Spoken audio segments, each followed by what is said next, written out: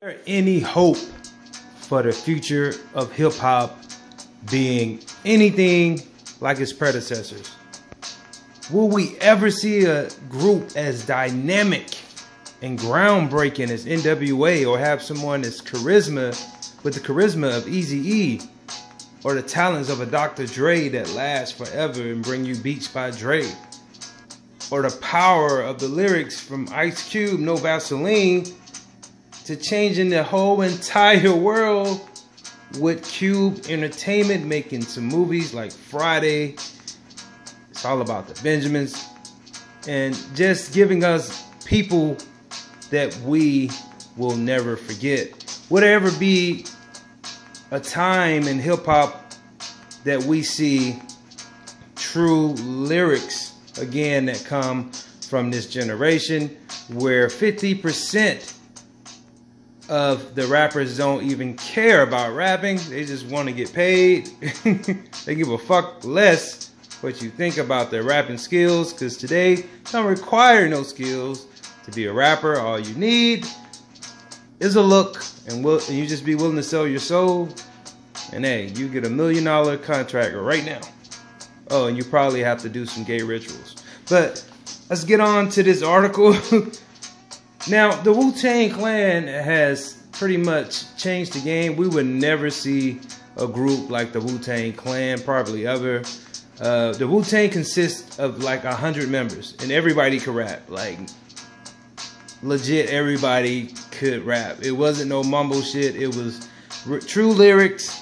It was people with different cadence, different styles, and they actually ushered in a lot of the East Coast styles that you see now. After Wu-Tang, you see Mobb Deep, you see Sons of Man. You saw all of these different groups that emerged worldwide, pretty much. Now, most of the time, kids are nothing like their fathers. But this seems to be the second generation of Wu-Tang. And the link for this article will be in the description. Now, according to Hip Hop Wired, the second generation Wu revives the classic Wu-Tang Clan sound with 7.O.D. Now, you're looking at the second generation of the Wu-Tang Clan, and I'll let you guess who is who. Whose sons is this, son? So, alright, the Wu-Tang has its legacy firmly cemented, as evidenced by the group's recent 25th anniversary world tour celebration and continuing projects such as the hit show on the Hulu Network.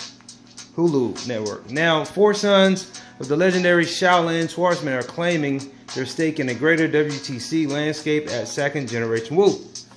Their debut single, 7.O.D, comprised of You God's son Intel, Method Man's son Power, and featuring Ghostface, Killer's son Guy, and the late ODB's Young Dirty Bastard, second generation Wu.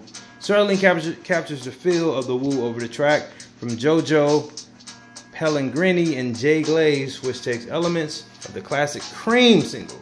Now, the beauty of the song is that each of the second generation Wu members present themselves as their own man, no doubt honoring the path laid before them.